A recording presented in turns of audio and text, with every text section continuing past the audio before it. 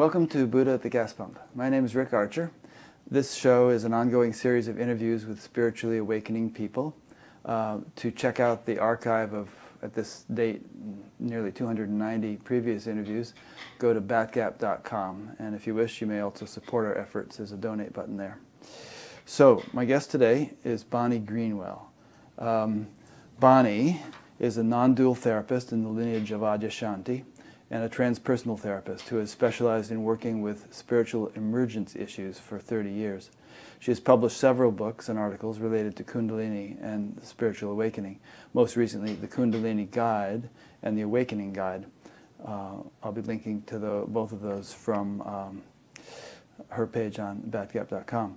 These are based on assessments and consultations with over 2,000 people over the years and also reflect her own experiences of awakening. She holds a PhD from the Institute of Transpersonal Psychology and founded a counseling and education center in Ashland, Oregon called Shanti River Center, where she offers satsang, study groups, workshops, meditation programs, and spiritual guidance. She was a founder and organizer of the Kundalini Research Network and has trained therapists and offered seminars in Europe, Australia, and the US, and currently does assessments by phone and Skype with people in awakening processes from all over the world. With a broad background in Eastern and Western mystical teachings, energy work, and psychospiritual counseling, she describes her role as being a mentor or a midwife for people going through the spiritual awakening process. And I've read both of Bonnie's books in the last week, the Kundalini Guide, and I'm about 3/4 of the way through this one, the Awakening Guide. And I really, every week I have a new guest, and I generally have to read a book, and I don't often get through much or all of the book, but I really hustled this week because I was enjoying these books so much, and I really wanted to make sure I read them all before the next one looms. And to a certain extent, I'm going to use the tables of contents in these books as a kind of an outline for what we'll talk about during this interview. So, welcome, Bonnie. That was a bit of an overly long introduction, but I'm really happy to have you on the show. Thank you, Rick. I'm glad to be here. Yeah. One of the reasons I really enjoyed your books is that I really learned a lot. I felt like a lot of things that I've been experiencing over the years, and I started having Kundalini experiences in 1970, were elucidated by what I read. I also, but for me, they were never unpleasant or traumatic. I always kind of basically understood that something good was happening and kind of enjoyed the thing. But it also kind of, one thing I found interesting about reading your books, especially the Kundalini one, is that I think it explains an understanding of Kundalini and how it enlivens the different energy centers in the body as it progresses can really help you understand a lot what various people are going through. And I imagine this is what you do as a counselor. A lot of times, all sorts of things. I mean, people who feel they're totally awakened, people who feel they'll never awaken, people who are, having this, that, or the other sensation or experience, and sometimes causing fear. And if you just have some better understanding, you can kind of, put these things in a proper context and not let them be stumbling blocks as much as they might be. Would you agree? Yes, in fact, I feel one of the most useful things I do is help people to not feel afraid. That it's the fear. The fear actually makes the process more difficult. If you have a context, you're putting it in an orientation for yourself that says this is a good thing. It's going to help me in the long run. It's going to help me get to. If you're spiritually oriented, it's going to help me get to the awakening that I've been seeking. And you can have the right relationship with it. It's much easier to live with. It settles down quite a bit usually, and the whole process just becomes more comfortable. Yeah, I mean, because if you're fighting, there are people obviously, and you mentioned some in your book, who began to have Kundalini experiences without having any clue what they were, yes. And probably ran to doctors, and there are probably people in mental hospitals who have Kundalini awakenings and thought there was something wrong with them, and doctors agreed and put them on drugs and stuck them in an institution. So it's a pretty sad outcome compared to what might have been. I've run into a number of people over the years who were hospitalized, at least briefly. What I found is many times, though, they have enough awareness that they're able to figure out themselves ways to get out of the hospital. Especially I've found several that there was really a drug reaction involved where they were using some kind of drugs when they went into this process. And once that wore off and they kind of came back to their own center, they might still have a lot of the phenomena, but they had enough awareness to have enough presence in themselves to know how to handle the doctors or bring in the right people to help them get out of the hospital. But it leaves a mark, because if your initial spiritual awakening, you were treated that way and you had that trauma of being hospitalized and put in a ward with a lot of people who are truly very far out of it, it makes you really afraid to let go anymore into your spiritual life. It can take many years to recover from that initial reaction to the experience. Yeah. And we'd probably be getting ahead of ourselves to get into this now, but it can also be that, you can actually become kind of unglued as a result of the spiritual awakening or Kundalini awakening and actually need some kind of medical intervention, I should think, because, especially if there isn't much of a foundation or preparedness for it. Yes, you can. It's temporary. It's not like a permanent unglue, though. It's more like at the most a few weeks, but often just a few hours or a few days of feeling disoriented. Because if you've plunged into a sense of what you are, and it hasn't much to do with what you thought you were, you can feel extremely disoriented if you're not in any kind of a contextual place, a spiritual community, or somewhere that has that paradigm, that might be part of awakening. Yeah, and it can be more than disorienting. I mean, I've been on long meditation courses where a significant percentage of the people on the course were just, thrashing about and, kind of like really making strange animal noises and going through all kinds of crazy stuff. And, the hotel owner would look in the window at everybody doing this and think, "Oh my God, what have I got going here?" Yeah, that's very true. And that's very common in the literature. There can be stages like that, but they don't last indefinitely. No. You don't walk out of the hotel room and for the next 5 days you sound like an animal. Right. It's more like in that intensity of this energy rushing through your body, almost anything can happen. But then when you come back down, you may be shocked and surprised at what you just experienced, but you're not usually going to keep going that way. You might always keep for many months or years even have a lot of energy flows, but and you just have to learn to live with that. You have to learn to get into a right relationship with it. In India, they think of Kundalini as a goddess, as a goddess Kundalini, and it's really another version of Shakti, and if you can think of it that way, as somehow your energy field is simply awakening and wanting to move through you in order to merge with consciousness or in order to transform consciousness, then when you have these unusual energies happening, you don't have to feel like you need to contract or hold them back or worry about them so much. You can just lay down on your bed and let your body shake for 15 minutes or whatever it wants to do. Yeah. And if you cooperate with it that way, I've even met people who can talk to it and say, don't bother me while I'm driving, please. I'll give you time when I'm home, So you kind of have to get in right relationship. It's your own life force. Yeah. You're just getting into a new relationship with it. When I first started having this stuff, like in 1970, when I was driving an ice cream truck, and whenever I got settled, my head would start to go like this, And there had been other things going on at that time. But, if I pulled up to a stop sign with the ice cream truck, I'd start going like that. So I had to kind of, keep moving. And, right. Obviously that phase passed.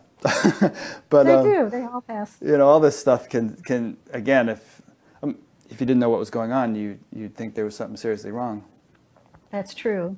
And sometimes people do go through the medical route and the doctors can't figure out any reason for it. Yeah. So, then if you've done that and you know that that nobody can find a medical reason, that it's really time to turn around and explore what do spiritual teachings have to say about this. Yeah.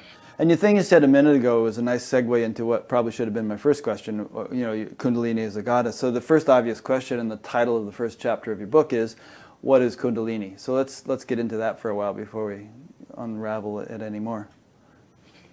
Well, the way that I look at Kundalini now at this point is that it's the life force. Mm-hmm. And the way the yogis have described it in the science of yoga is that when the infant is conceived, this life force happens and causes the movement of the fetus to be growing into a child.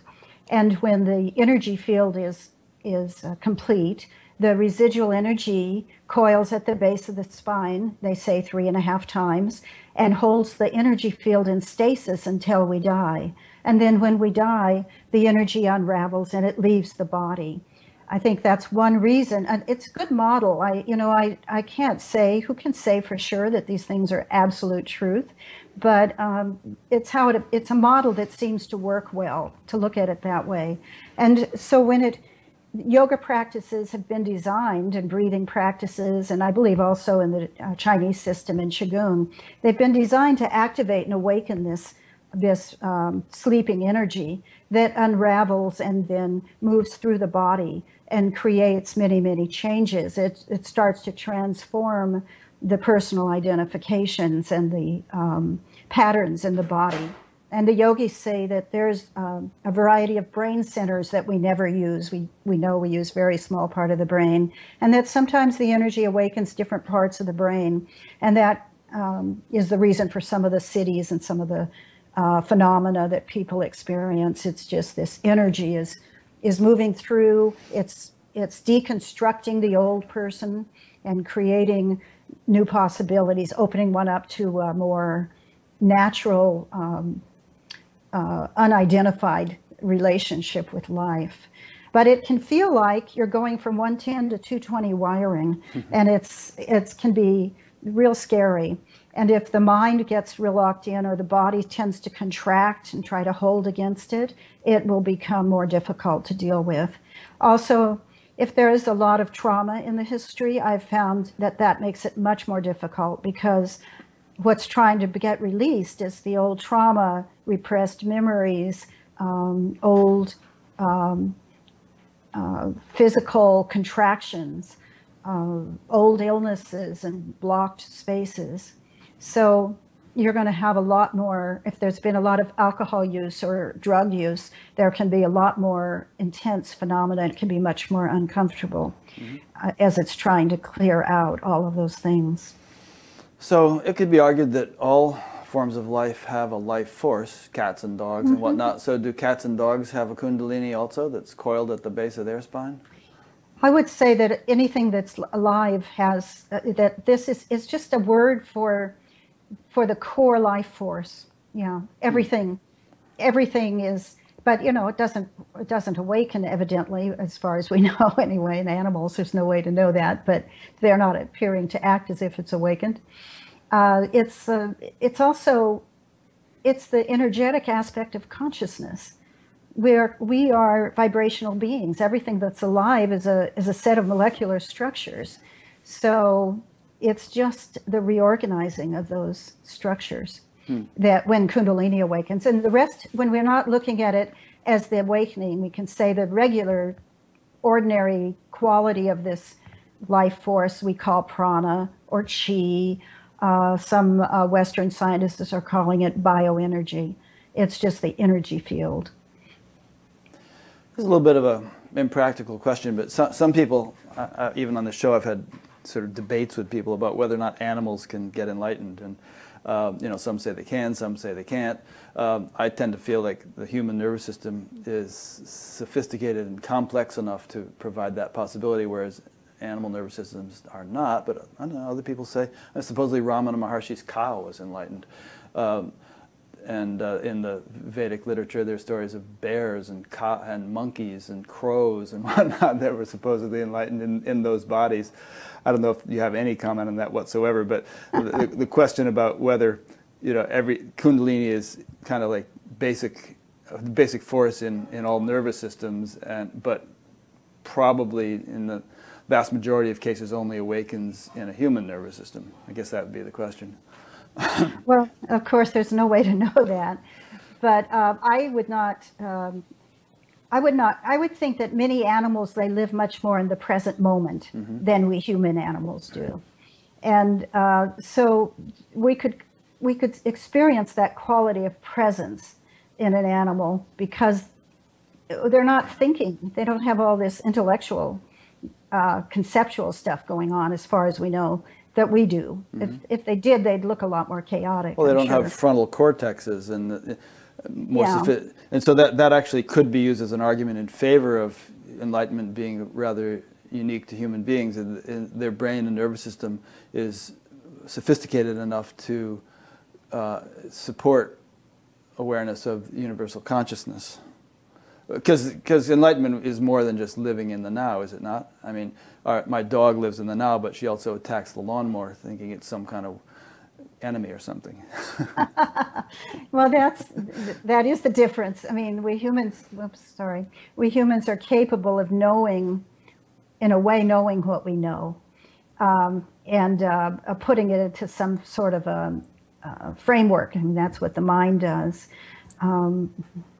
But to me, I hesitate even to call humans enlightened, at least as individuals. I'm not sure that we can say that a personality, it doesn't get enlightened. A me doesn't get enlightened. What happens is that when everything falls away and there's only the awareness of being the whole, or being part of the whole, part of everything, connected to everything, in that moment there is enlightenment. There is, but as soon as thought comes back into the picture, and as soon as we start communicating, we have to use these forms. We have to use our humanness. So I think that's why when the Buddha was asked, if he was enlightened, he simply said, "I'm awake." I think awakeness, humans can function as awakeness, but enlightenment is that total loss of the separateness. And I don't think when we go around and like I'm talking to you, you and I have to be separate in order to communicate. We may know in some part of us that we aren't, that the source that has enlivened both of us and everybody else and everything else on the planet is all one. But when we're communicating, we're living through these apparent separate forms, and we see each other as separate apparent beings, not looking just alike, not dissolving. Enlightened people don't go around not seeing anything as right. evil. Yeah, Vedanta has this phrase "lesha vidya," which means faint remains of ignorance, and it's said to be necessary in order to live life. I mean, without some recognition or acknowledgement of duality, you couldn't eat or walk through the door or do anything. It would just be, homogeneous consciousness with no differentiation or experience. But I mean, if we want to use words to meaningfully, then the word enlightenment is generally assigned to people who have sort of risen to or awakened to a unified state in a permanent manner, whether or not they're speaking. Ramana Maharshi, he didn't sit there enlightened, and all of a sudden he answers a question and he loses it. He had integrated the capacity to interact and perceive and read the newspaper and listen to the radio, which were things he liked to do, while yet, residing in pure awareness, wouldn't you say? I'm not sure. I would say that there are many different ways that people define enlightenment and look at it. And it's really important if somebody says, "What is enlightenment?" It's valuable to say, "How would you define it?" before you claim. Well, that's kind of what we're trying to do here, I think that Ramana, enlightenment is there, and you can see in him, for example, when he is responding to a question, or this is true for many teachers, when it comes from a spontaneous place, it's not analytic. It's not thinking through the mind and foraging through all the things you've learned. It's more of an intuitive gift in a way. Yeah. That is enlightened communication. I'm not sure when you're reading the newspaper you're enlightened. You're just enjoying being human. I think we have these human forms, and after realization, the next opportunity is to come back into life and say, you know, I don't know how long I'm going to have this body, but let's enjoy it. Let's see what it has to experience, what it has yet to experience. I don't see awakening as being a need to be permanently feeling not in the world, because the world is part of it, you know? Yeah. No, I wouldn't suggest that. I wasn't implying that. But I'm suggesting, just for the sake of clarification of our terms, that enlightenment is a valid word to use. Well, and we need to define it, obviously, if we're going to use it. But that, you know, Joe Schmo reading the newspaper and Ramana Maharshi reading the newspaper are two different situations, and that, you know, something has awakened or developed, or however you want to describe it, in someone like him, Ramana, that the average person doesn't experience. And regardless of what he's doing, reading the newspaper, going to the bathroom, or whatever, there's a kind of a continuum of presence, of awareness, of vastness, of unboundedness, or whatever, that is not disrupted by or incompatible with these relative experiences. I think what changes profoundly is the perception, is that for someone like that, reading the newspaper or watching the news or whatever, the way of perceiving it and putting it into just the way of grokking it, we could say, is different, because it's not filtering through the old conditioned mental patterns, and you're not putting it into a right, wrong, this let's judge. The judging quality is usually dissolved, and there's more compassion, there's more sense of seeing the whole picture, rather than the normal reactive patterns that one might have who hasn't seen a bigger perspective of humanity. Yeah, and we have to ask ourselves why, and your last phrase kind of nailed it, a bigger perspective, but not merely through sort of getting around and, you know, becoming exposed to different cultures or something, but rather by kind of awakening to that which engulfs and incorporates the whole universe, you know, that which contains, you know, Brahman is said to be the eater of everything. It's the totality which contains everything, and then the knower of Brahman becomes Brahman. So someone like Ramana, you know, having words are tricky, but having attained the status of totality, then within that totality, anything can be done. And he obviously was a rather reclusive type, but a more worldly type could be running a business or something, and yet within, you know, still within that greater wholeness that's not disrupted by whatever parts may be churning around within one's experience. Mm-hmm. Yeah, it's a different way of moving in the world, isn't it? It's like there's the natural state moves in the world with compassion and openness and relatedness that's not separating. That's more, this is, oh, and this too is mine. Yeah. This too is what I am, or what is. This too is another form of this mysterious source that is manifesting everywhere. Okay, back to Kundalini.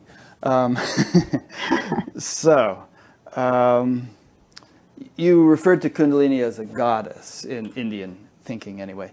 And it's an interesting reference because, you know, if you just think of it as energy, I mean, you can get energy from drinking a Red Bull or a cup of coffee or something. But what we're suggesting here, and what so many of the points in your book illustrate, is that this is not just some kind of raw, random energy, but it has an intelligence to it, and that is kind of beyond our human comprehension, but that knows better than we do what needs to take place and what needs to be worked out and so on. So perhaps you could speak a bit to the intelligent nature of Kundalini. Well, I've always seen Kundalini as the energy of consciousness. It's the way that you can think of it as everything in the subtle body. Kundalini is part of the subtle body. Mm-hmm. And the subtle body is everything in you that's invisible. So it's the movement of all the senses, the thoughts, the emotions, everything is in the subtle field. And the subtle field is a movement that infuses us as energy and as consciousness. And obviously when the body dies, it leaves. That's what's missing, is the energy and consciousness is gone from it. Mm-hmm. And it just goes back to basic elements. So this energy of consciousness, if you think of it as something that actually formed you from a fetus into a child, from whatever it began, that little speck that began, into a full-formed body, you have to say you didn't do that yourself. Something else created that dynamic, infused that potential, and made you into what you came out to be. And so that consciousness and that energy, they're the suchness of life. They're the core of human form, the core of what makes the appearance of form, what makes this energy body and this awareness that comes from us and be able to infuse. They're what infuses these apparent physical forms so that it can live as form, so that the vastness can bring itself down into the possibility of living as form. That's kind of how I've come to see it. So why do you think in the average person Kundalini is kind of dormant, coiled 3.5 times, as you say? Presumably, by the definition you just gave, the energy that animates us, that animates all 8 billion of us, is some kind of little bit of that Kundalini energy, just, doing its thing. But why do you think in the vast majority of people the majority of the Kundalini energy is dormant and doesn't awaken? Well, from a spiritual perspective, I can't answer that. I mean, that's like part of the mystery of life. Mm-hmm. From a practical perspective, I can say that we humans have in the beginning of time had very strong physical needs, and then emotional needs and psychological needs, and then we developed perspectives in which we became very centered on our personal life. And that's just a huge distraction from knowing the truth of what we are. Mm-hmm. So it's just kind of the way of life. We are evidently meant to be human, and at least that's what appears to be, is these 8 billion humans are being humans.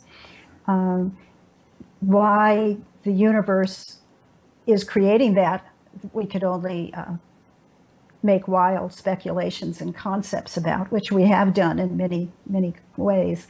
But the essence of simply the being of our presence, of our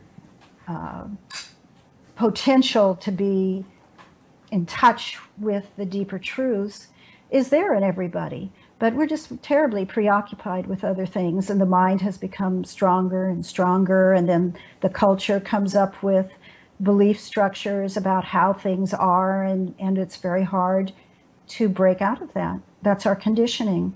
It's our DNA, it's our conditioning. It isn't easy to let go of that. Even when people are really seeking spiritually, they still run into huge barriers about letting go of all of those beliefs and structures and concepts. It's feels like a betrayal of some part of themselves for many people. And it's very scary, like I won't exist, I won't fit in. You know, it's just, I call it at one point, I think I said this in one of my books, it's an argument between the self with a big S and the small self. And the small self has been taught to be dominant, and everybody else is dominant from that place. So it's very hard to consider letting go of it.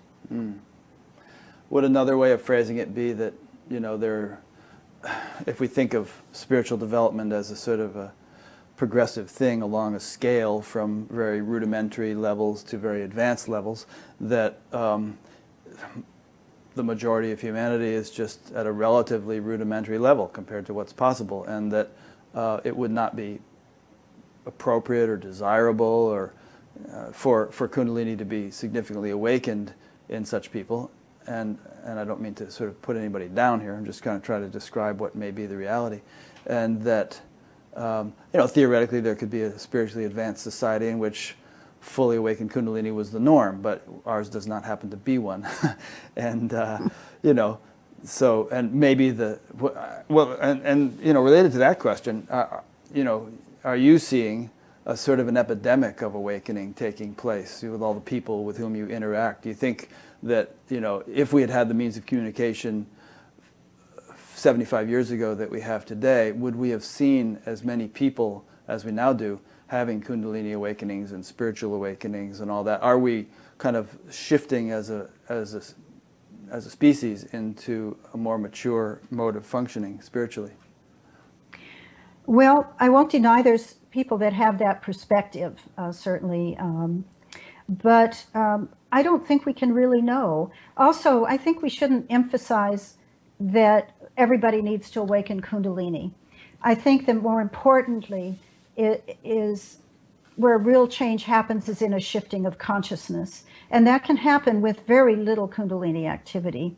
Some people are just very, very awake, very aware, and they have had energetic phenomena, but I think too often people get really focused on, let's wake up this Kundalini energy, and they're expecting kind of a new kind of power or capacity or some amazing thing, great cities. Yeah. And that can happen. It happens in some people, but it's more, what's more important, I think, for the world is a shifting of consciousness, of a recognition of the unitive quality that we've all come from this one source, and we're all obligated to not obligated, but there's a potential for us to see that in one another, and that that this source loves diversity.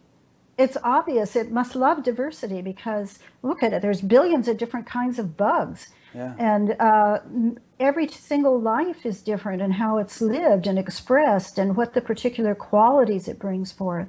So there's what's needed is more of a respect for this potentiality of wholeness in its diversity, for this vastness in its diversity. And then in that process of seeking oneness or understanding or truth, or some people would call it God, then often the Kundalini energy will awaken, because the body needs to go through some changes for that to be seen and for it to be embodied. And so very often that happens. It's hard to say whether there haven't been, certainly in ancient India, they feel like in the ancient rishis were awakened beings who came up with a lot of the teachings that are in the scriptures that are so beautiful. So we can't say that this is a new phenomena.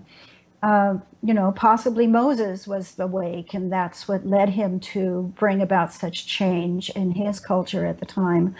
You know, I don't know. It's hard to say, because the media makes everything so much more available today. And also we're more open as a society, where we're allowed to talk about these things, where thousands of people were burned as witches in just a few hundred years ago. If they even talked about healing, let alone having a perspective of the divine that wasn't in line with what the church wanted them to say. Yeah. Yeah, someone named Per, I think it's a Dutch name, sent in a question along the lines of what we just been discussing. He said, what's the typical relationship between a Kundalini process and an awakening process? It seems that there can be a Kundalini process without much of an awakening, and an awakening without much of a Kundalini process, and sometimes they seem to go together as well.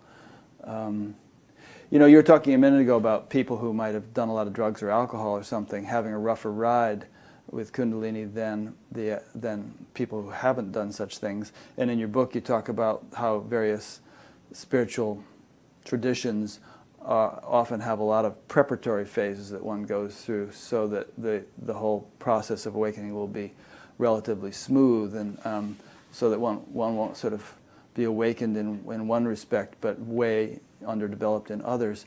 And I'm just wondering, you know, you kind of implied just now that awakening doesn't necessarily involve a Kundalini process, but could it be that, you know, awakening of Kundalini is part and parcel of awakening or enlightenment as we're describing it, but in some cases it happens so smoothly that it's hardly noticed as such, and you know, that whereas in other people all hell breaks loose as they go through all kinds of difficult you know, transformations.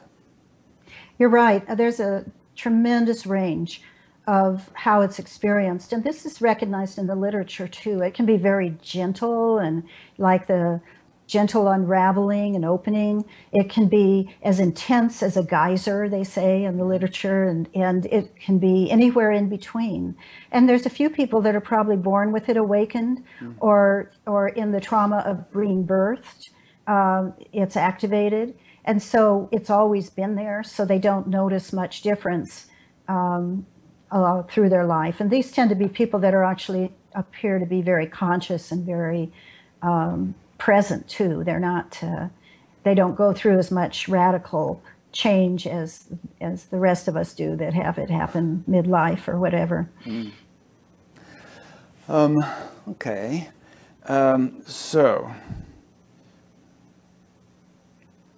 looking down your book here, you have a lot of very interesting little anecdotes from people in your book, you know, who describe the experiences they went through. And let me just skim over let me just read you the subtitles of the first chapter and see if you have any comments on them, and then we'll go into the second chapter in which we start to get into particular experiences. But I'll just read these and see if you want to comment on any of them. I'll read them all and then you can comment. The symbolism of Kundalini. Kundalini is consciousness, initial awakenings, triggers for awakening, and the role of Kundalini in mystical experience. You want to talk about any of that before we go on? It's a lot, I know, but... Well, I'll say a little bit, just for your listeners, about the things that might trigger an awakening. Certainly spiritual practices can, especially if there's a great devotion or a great intensity about wanting the truth. The most useful thing is to want truth more than you want anything else. But for some people, it's a seeking of God. Is there a God? It's a questioning, a longing to know. For others, it's following things like Ramana's teachings. What am I really? What is this human experience really? For some, it happens in an accident. They might have been in an automobile accident, or they might have been traumatized had people who were being beaten, who had an activation of it. It seems like sometimes hitting the spine really hard. I've had people who fell off a horse, and one woman who hit her spine really hard, and she had no spiritual orientation at all before that, and all of a sudden was having an amazing range of alternate experiences. Interesting.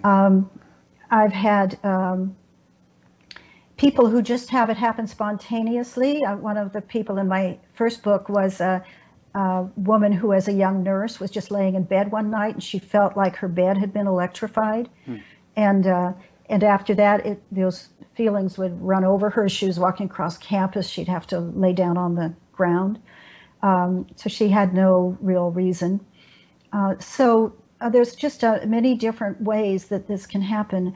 The yogis would say that deep devotion can activate it. I've had people that were nuns or priests who have talked to me about it. sometimes being in contact, particularly sexually, with somebody who has very active energy will trigger it in you. None of these things necessarily will. It seems like there has to be a ripeness, and you may or may not be aware of that ripeness, but there has to be an availability somewhere in the energy field for that to happen. Energy practices like breath work, those and Qigong or Tai Chi, well, I don't know about Tai Chi, but Qigong, various kinds of martial arts sometimes trigger an awakening. Sometimes these don't go anywhere spiritually because the person's context has associated it with power or with health, just being more radiantly healthy. And so that kind of the ego takes it over and uses it in a constructive way, perhaps, or even a destructive way if they happen to be into black magic and that kind of thing. But so it doesn't necessarily lead to the shifting of consciousness and the opening of the heart and all the other things that are needed for spiritual awakening to happen and to be lived. Near-death experience would be another one, wouldn't it? Absolutely, yeah. And, you know, that's why I kind of like that Kundalini model of the yogis when they say how it's coiled at the base of the spine and holds the system in stasis, because then it makes a lot of sense why some people who are in a near-death experience, it would start to awaken and unravel. And then afterwards, they're and in addition to whatever injuries they've sustained, they've got to deal with all the phenomena that arises. And that can be very confusing because they have no idea why it's there, or they don't have a spiritual orientation. So it takes a lot of catch up to kind of figure out whether it's part of an illness or it's part of a transformation. Yeah. One thing that came to mind, I'm sure your book talks about this later on, I'll run through it, but I know I've been aware of people who made awakening the Kundalini kind of a project, a priority, and awakened it perhaps prematurely, forced it in some way, maybe like through a lot of intense breathing practices or something, and got themselves into trouble. So maybe would we agree that the purpose of this interview is not to inspire people to, awaken their Kundalini come hell or high water, but we're trying to describe a phenomenon that very often accompanies spiritual awakening, but there has to be a more holistic package of development in the context of which Kundalini awakening is going to be part. But if you kind of drive just on that, you might be putting the cart before the horse, to throw in several metaphors in one sentence. I agree, though. I've found that a lot of people who have really great difficulties with it are not only are they working very intensely, but they might be doing multiple things. So they might be doing shamanic practices one weekend and energy work of some other sort during the week, and 5 hours of meditation a day, and fasting, and they're just throwing everything at this as if the awakening of the energy was the focus and the function and the what they wanted. Often without any adequate guidance. Often. There's everything's available today. I mean, I run into a lot of people who have had really traumatic energetic processes following things on the internet. And so everything's available. It used to be all this stuff was secret. You didn't have availability unless you were prepared. Right. But nowadays, and in addition to doing all those things, they may be out getting drunk once a week, or doing something else that's not good for the body. That the toxins are building up at the same time they're doing a practice that's supposed to release toxins. And so they can have very chaotic, difficult, painful openings if that's what's going on. And I don't really teach people how to awaken Kundalini. I work more with the repair work, with the people that are having difficulties. But if people ask me, I say, just do a very sincere and deep meditation practice. The more you long for truth and you go within your deeper self for that, the closer you're going to come to awakening. And then if Kundalini is supposed to activate, it will. Yeah. And the other thing people can do is a gentle yoga practice or Qigong practice, just one thing, at a moderate way. The Buddha liked to talk about moderation. He discovered that after many years, moderation might be a good idea. So it's kind of like, I think that some kind of body work is useful for people who tend to be very contracted, who have a lot of resistance in their body, who are a little bit rigid. That can be very helpful in helping them open up. It was extremely helpful for me in my own process, was doing some breath work and opening up that way. But somebody that's a little already quite open, or who's had a lot of abuse in their history, that can be very traumatic. You know, you don't really, it's so important to kind of understand yourself and what your genuine needs are, and to listen to your body, and not to push through the way we're taught in our culture to push through everything. It's so important to really listen to what's the authentic movement for me right now, and what would it mean to really discover truth, you know? And that's going to come. It's going to come below the neck. It's not going to come from an intellectual pursuit. You might use the intellect until you get so frustrated, you know, you can't find the answer and something breaks open. But it's going to come from resting in the heart and in the presence and in the beingness. And then if Kundalini activates as you awaken to this pure consciousness process, you can have a really positive relationship with it. One thing that's been interesting to me is I studied Kundalini for a long time from the yogic model, and I really love the yogic model. I love the energy and the meditation practices in yoga. But when I started sitting with Adyashanti, who comes from a Zen Buddhist background, I started to see people who were having awakenings without the energy, and then going into an energetic process afterwards.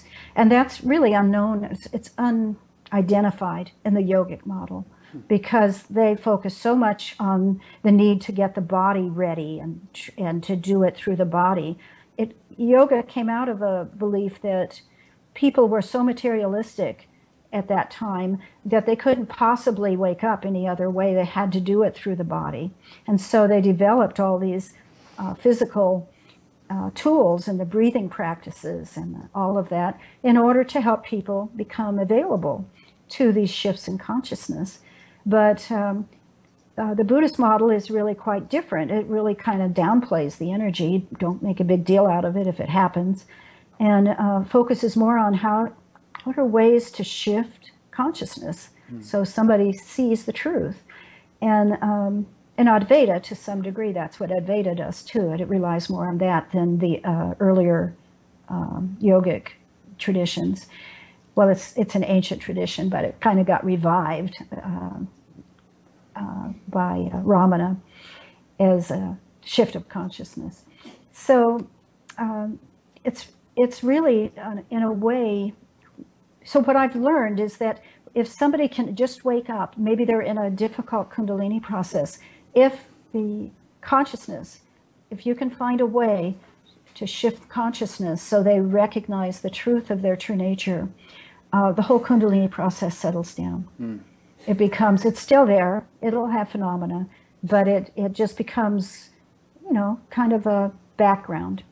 Yeah. It's not so stressful. Well, you know, a couple thoughts are triggered by what you said. One is safety first might be a good motto to live by. Not that one wants to be so conservative that, you know, you don't have any kind of intensity to your practice, but, you know, not to be such a fanatic that you end up blowing your fuses. That's one thing. Another thing is that your comment about yoga, I think that perhaps the, you know, fundamental understanding of practices like that is that the body is like an instrument through which which we use as a tool of exploration and through which we awaken. You know, you can't awaken without a body, you need one. And as you said earlier, if you're filling it full of toxins, it's not going to be a very effective tool. So, you know, ways of purifying the body so that it can more effectively register subtle experiences, and that which goes beyond the subtle would be beneficial. And then a question just came in, but I want you to be able to comment on what I just said before I ask that.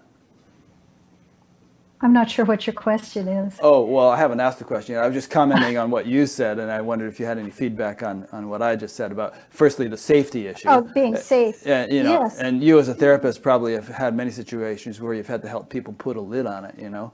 Yeah. And then the issue about the physiology as an instrument for awakening. It's like, you know, if you have a radio and you pull a few tubes out or something, it's not going to work very well. You want the radio to be nicely tuned up, and then it gets a clear signal. You know, I really agree that if this can be not only more safe, but more fulfilling, you know, can move more into bliss when there's a positive relationship with the body. And so many people that are spiritual seekers have a difficult relationship with life, with the body. In a way, they're trying to escape life. And also, a lot of them take on practices that are extreme, thinking that that's going to be their way out. But the more you respect this as a temple, this is the vehicle through which awakening can happen, then you want to make it as balanced as you can.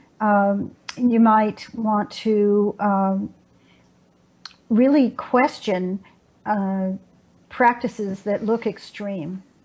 So that's how you would make it more safe and more fluid. Also, I often recommend when people have trauma in their history, particularly sexual trauma or physical abuse, it's so much helpful if they have had therapy before they go through this process, because everything that's repressed is going to arise. And if you haven't learned through therapy to witness those difficult parts, wounded parts of yourself, and do some healing, it's much harder to do when you're in the throes of a Kundalini process. Yeah. So if that's in somebody's history and they tell me they never really worked with it and now it's coming up, I often tell them to find a therapist that's really skilled in working with those kinds of issues. And that therapist doesn't really need to understand Kundalini. They just need to help you, in a way, learn to find the witnessing to that and to release what's there and to find a witnessing and a supportive part of yourself to hold yourself through it. So it's not just the making it safe through how you treat the body physically, but also psychologically. If there's self-hatred and self-judgment, if that needs to be resolved, you're not going to wake up if you're carrying those kinds of beliefs about yourself. You have to really begin to question a lot of your assumptions about yourself. And it helps to do that it helps people who've done therapy in their earlier years. It's very helpful. Good. Yeah, good advice. Let me read a question that came in from one of the live viewers.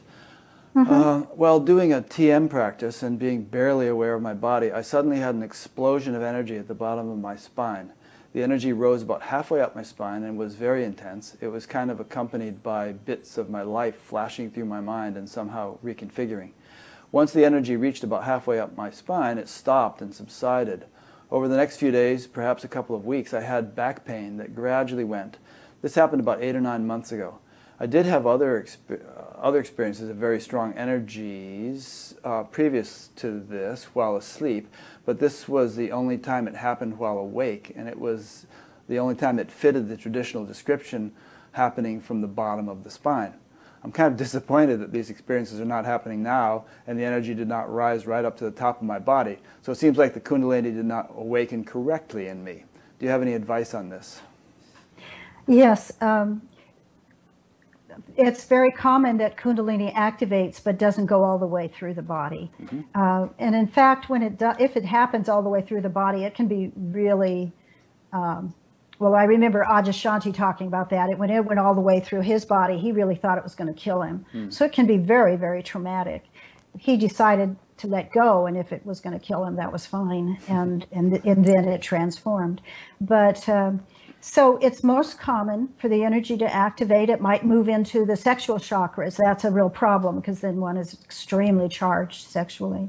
Might move into the belly, into the middle of the body, where it starts working. There's a transition between the chakras right at the center of the body, the lower chakras and the higher chakras. So it sounds like he had an awakening, but as is common, it's not complete, it's incomplete. And he just needs to stay in spiritual practices. And I would probably recommend that he focus more on the heart in his spiritual practice, because that's probably the next movement. Very often Kundalini just goes up one chakra at a time. So it'll open up one, it'll move to the next, it'll move to the next. That's not wrong. It's not the wrong channel. It's just that it's doing it in a more gradual way. It's taking it easy on you. So I would say focus on a heart-opening kind of spiritual practice. There is an advanced technique in the TM world that does involve focusing on the heart, actually. And this leads to a question, which is that it seems to me, both from my intellectual understanding and my own experience, that Kundalini doesn't awaken 100% in this chakra, then 100% in the next chakra, then 100%. It can be going on in all 7 of them simultaneously, or however many there may be, and the sort of the attention can shift up and down according to what's going on at any given time. So it's not entirely sequential. It's kind of simultaneous. Is that right? Yes, and sometimes people will have a huge heart opening without the rest of it happening yet, or they'll feel a downward flow of energy. In the Aurobindo's practices, they focus on encouraging a downward flow, which so there's a lot of different ways that different traditions focus. And most people will have, as you say, it's not like one thing gets completely open and then the next one. It can happen in many, many different ways. And I think this is because we're many different people. You know, we all have huge differences in our conditioning, in our practices, in our personality styles, in our DNA. There's differences in how we hold thoughts, in how what we believe in. So, some people are very, if you look at Ayurveda, there's a big difference in the way the whole body's constructed chemically. So everybody has a different kind of experience, but I can recognize Kundalini usually because it's like looking at a face. No 2 faces are alike, but we always recognize that that's a face. And that's how Kundalini is. You get where you can see from the picture that people give you of their interior experiences that that's more than likely Kundalini awakening. But it might look very different in one person than it does in another. And there's many different stages. It isn't something that completes. It's very rare that it completes in a short period of time. That would be almost unheard of. Yeah, it seems that there would have to be a near completion already before it even awoke, in order for it to just zip through all the different, levels and be done with them. It seems like there's going to be a process, perhaps lasting decades, in which greater and greater purification or enlightenment occurs, different levels. It's very true too that you can have a profound realization of truth and awakening of energy, and you might feel completely free for days or weeks or months, and then it'll suddenly shut down. It appears like it's shutting down because deeper qualities of unfinished business arise, deeper patterns. And one of the things that Ajahn has said that I really like is that after a while, all the parts of you that are not yet awake want to come to the surface so they can wake up too. And that's how it looks. And so one of the things I'd like to point out for your listeners is that just because that bliss and openness, if you've experienced it, have gone away, doesn't mean you did anything wrong. Right.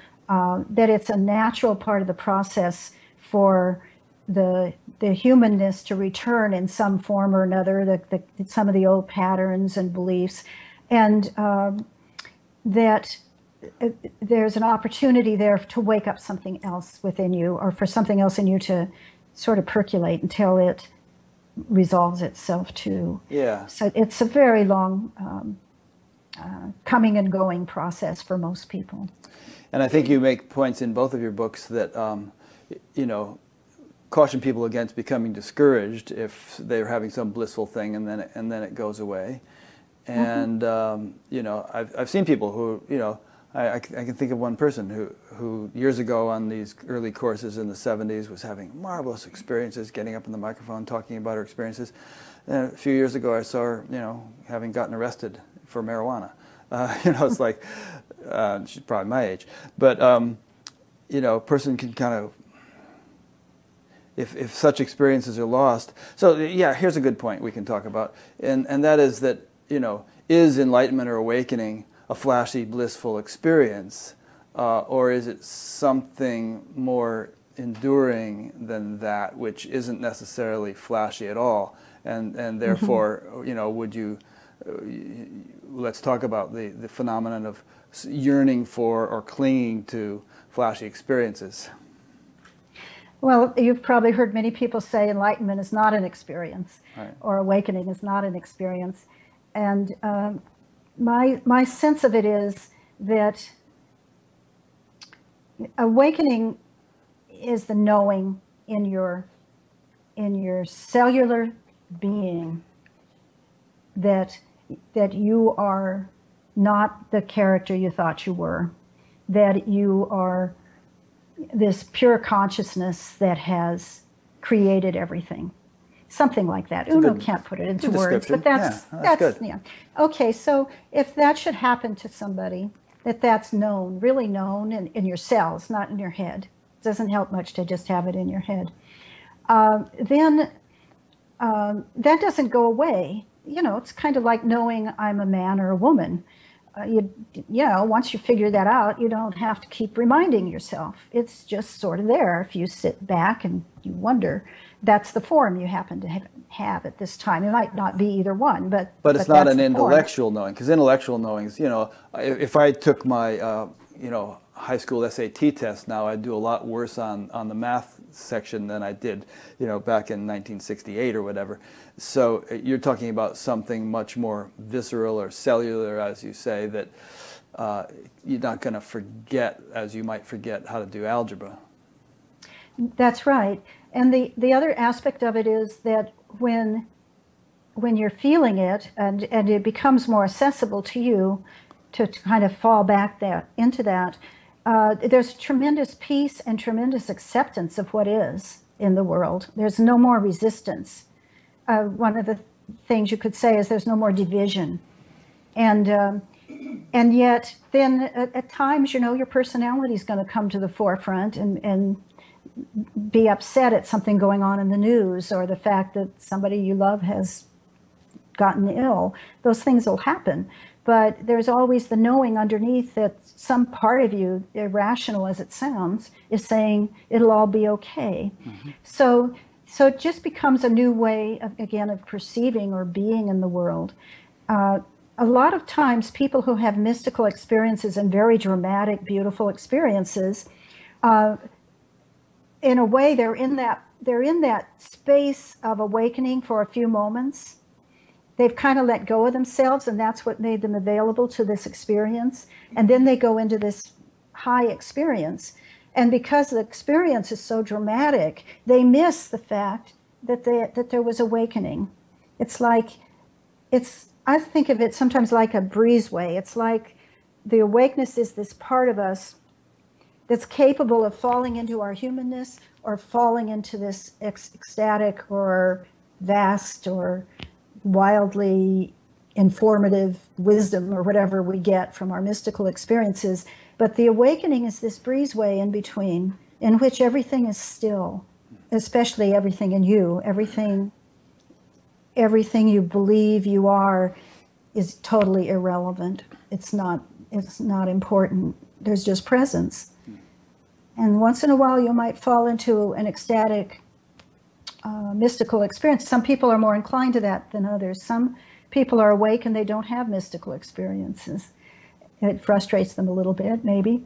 But other people are much more, it's like those brain centers are open and they're much more available off and on. But any experience is going to pass.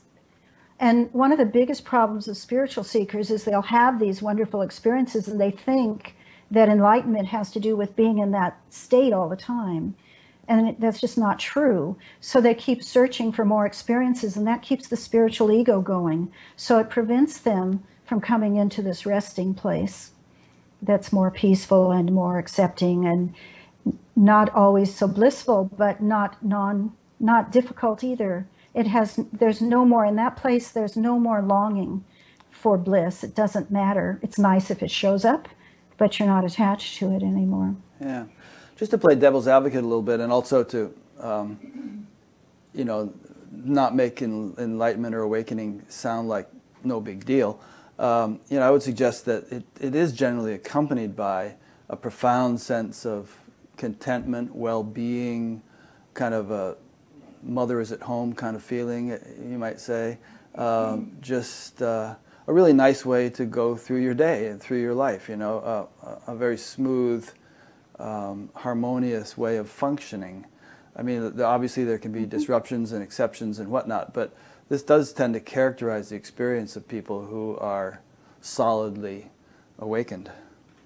I agree completely. Yeah. It's because there's no what Freud would have called the superego. There's no part of you that's telling you should be doing things differently. There's something wrong with you. There's something wrong with someone else. Blah blah blah. That part of the mind it's gone. You can't.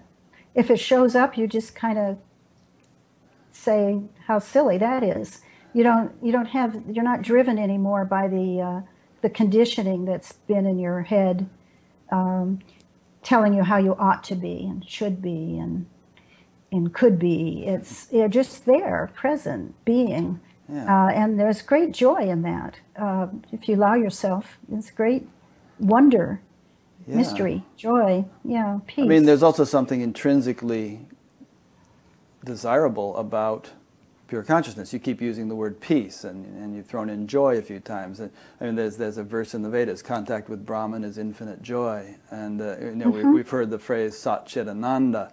So joy, happiness, bliss, peace, shanti. All these are said to be qualities or characteristics, either of pure consciousness or of the experience of living established in it.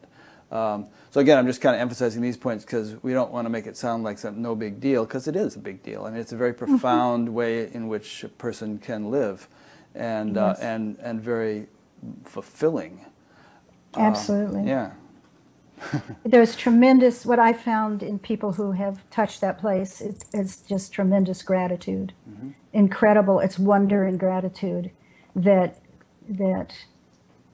available to you, that's what you really are. It's awesome. And, it's like you can't even put it into language. Yeah. Good. So, coming back to your book, there's a chapter entitled Kundalini Phenomena, and you list 7 categories of phenomena. Let me know how much you'd like to go through these, but it might be interesting to touch upon them each briefly. One is pranic activity or kriyas. So that's simply the energetic releases, when your body starts shaking or jerking, or some people, they might start doing mudras, which are hand movements, or they might wake up at night and they're doing yoga postures and they never even learned yoga. Right. So these are all, kriya means activity. They're just activities that are coming through the subtle field that are part of the process of releasing and making changes in the energetic structure. Would you say fast breathing, or there's kind of a pranayama that's like, Yeah. Like that kind of thing can start Yes. happening spontaneously. Yes, that's common. That happens a lot in meditation too, even when Kundalini is not awakened. Right. Yeah, it's just that's the prana has to do with the breath. It's your breath. So they are closely linked into these with these kriyas. And very often there are some people even say they stop breathing for a while. I've heard people say they really were in a panic because their breath stopped for a long time. But it's really just part of that whole restructuring that's going on in the energetic field. Yep. Other involuntary energy phenomena, or does what we said cover it? Well, one of the things people often talk about is huge heat, big rushes of heat. Or sometimes there'll be heat and then cold afterwards. If you've been running a whole lot of energy, sometimes the body gets really cold later. There also can be just strange movements of the hands or the feet, or like you were describing with your neck when you were driving your ice cream truck. That's an involuntary movement. So those are some of the kind. I used to have this funny thing. It hasn't happened much in recent years, but it used to happen like very occasionally, but almost like maybe once a year or something, where I'd be just doing whatever, riding in the car, and all of a sudden I'd feel like someone stuck a pin in one side of my back, and it was like, but it was like nice at the same time. There was something that kind of woke up in me Interesting. and that would go away and happen a year later again. Yeah, that's interesting. It wasn't any kind of injury or anything. It was just this weird little energy thing. A lot of people have difficult energies in their head. They might feel like bugs are crawling on them, or they're itching, or there's a vibration or an inner sound. So those are other kinds of phenomena that might arise that shock people because they don't know what to do with it. They don't know what it belongs to. They don't recognize it as part of a spiritual process.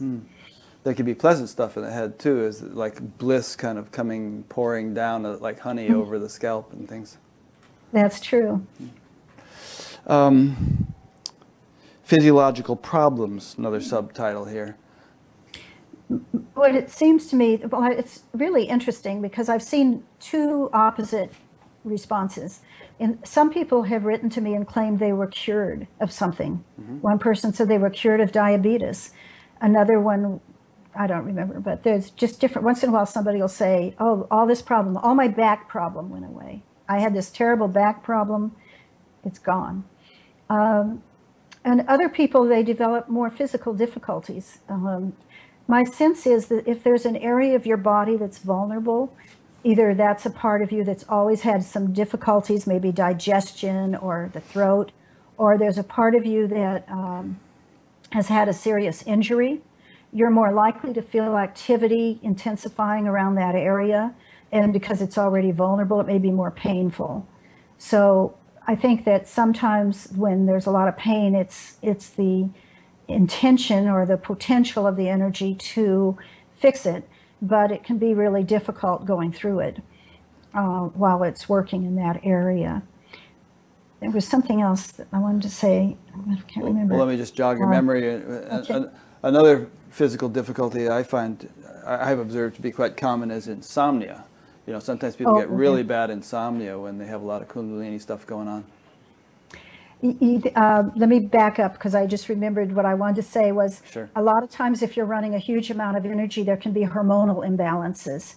So people might develop thyroid problems or other kinds of hormonal difficulties. So it's really useful to see a doctor if that's happening because you still need to balance those hormones. You can't just ignore the problem and expect Kundalini to fix it. Yeah.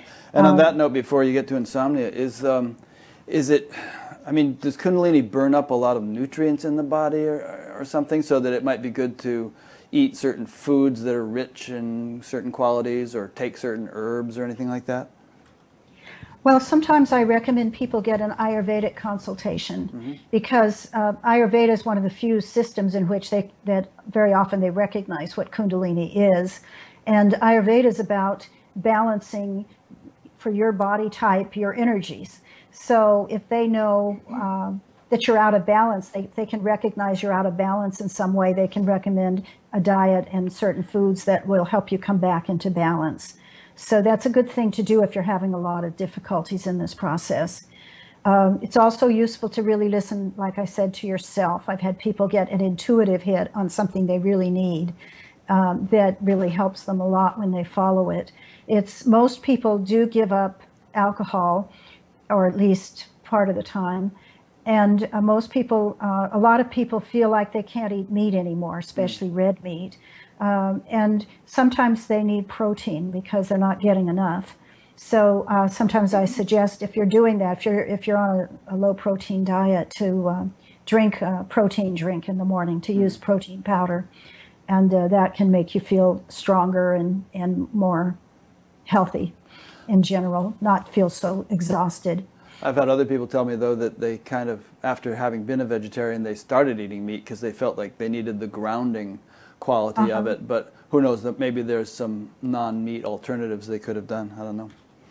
Well, that I don't see that it's a problem to eat meat. I don't see that you should not. There's no should in this. Right. It's following your own interior intuition. But I remember one man I worked with who actually came out of TM, who was having a lot of difficulties, and he would every once in a while just go and have a hamburger, and that would ground him. Yeah. But he didn't eat meat regularly.